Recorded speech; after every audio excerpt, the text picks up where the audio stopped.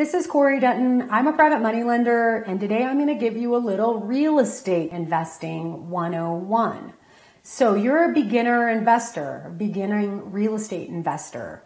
Don't take on too many projects so you will prevent yourself from crashing and burning.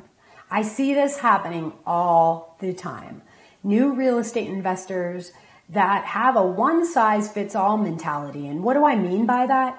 I mean that they look at other real estate investors doing multiple deals simultaneously and they say, that's what I have to do. That's where I have to be. And that's not true. One size doesn't just fit all. Not in real estate investing. And this is the biggest mistake that I see beginning real estate investors make, which is taking on too much and not having enough cash flow to support their multiple deals that they have going on simultaneously. There's a lot of real estate investor education out there that encourages you to be able to quit your day job and have multiple projects going on simultaneously so that you can be a full-time real estate investor. The problem with that is, again, the one-size-fits-all mentality. That may take you 5 years to do, where it may only take Ed over here a year to do. So keep that in mind. Don't drink the Kool-Aid that you're getting from these real estate investor education courses that push you to become a full-time real estate investor before you're ready.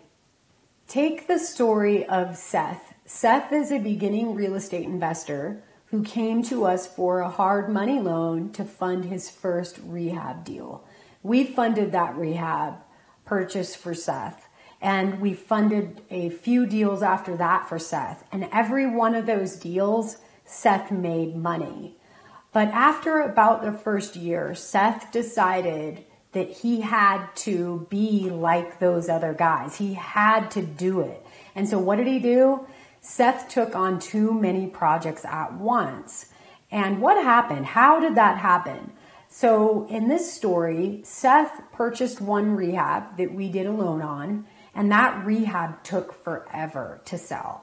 There was just something about that property, and it just kept falling out of contract. Meanwhile, while he was rehabbing and trying to sell this property, he purchased 2 more properties. So Seth had 3 rehab projects going on with 3 different hard money loans. So what happened? I mentioned to you that the first property that Seth had purchased was not selling. It was taking forever to sell and had fallen out of contract many times. Well, Seth's plan, his exit strategy, was to get the funds from that first rehab and use them to rehab the other 2 properties. But when that first property didn't sell, Seth quickly found himself in a downward spiral. And why? Because he had 3 hard money loans on 3 different properties. One of them wasn't selling, one of them wasn't rehabbed yet, and the other was also still sitting. And when you have a hard money loan on a property, you've got a monthly payment. Not only that, but you have a cost of hazard insurance.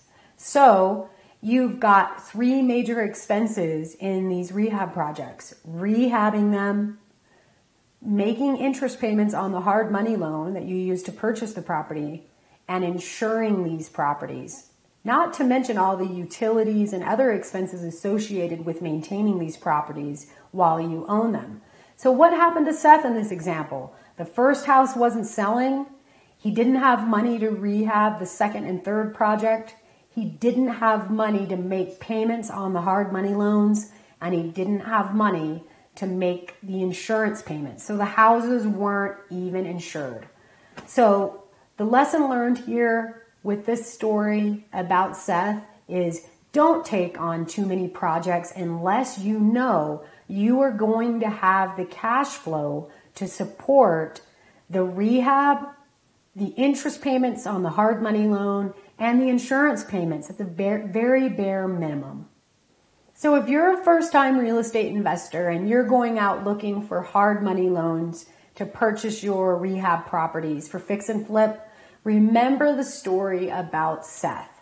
Don't take on a one-size-fits-all mentality and end up in that position where you do not have sufficient cash flow to support the projects that you have on hand. This is Corey Dutton. I'm a private money lender. If you liked this video, like it. And if you found it useful, please share it with someone you know. If you have any questions, leave them in the comment section below.